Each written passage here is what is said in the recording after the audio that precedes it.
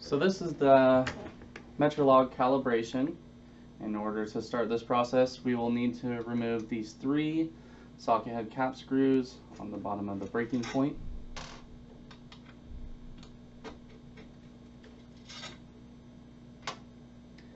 Using a 9/64 Allen wrench.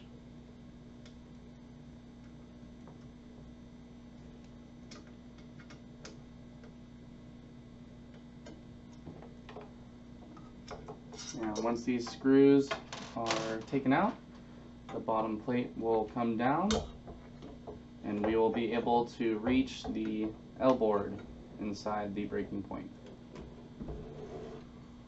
And to calibrate this, we will be adjusting the back pot here, known as V4, and we'll use our adjustment tool here and insert it into the adjusting knob on V4 and make slight adjustments to where the value displayed on the diagnostics match the value displayed on the Metrolog controller.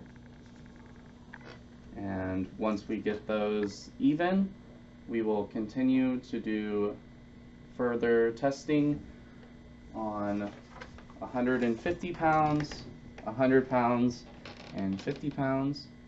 And if the error between all 4 of those measurements are under 0.8%, the breaking point is now calibrated, and if not, we will repeat these steps until it is.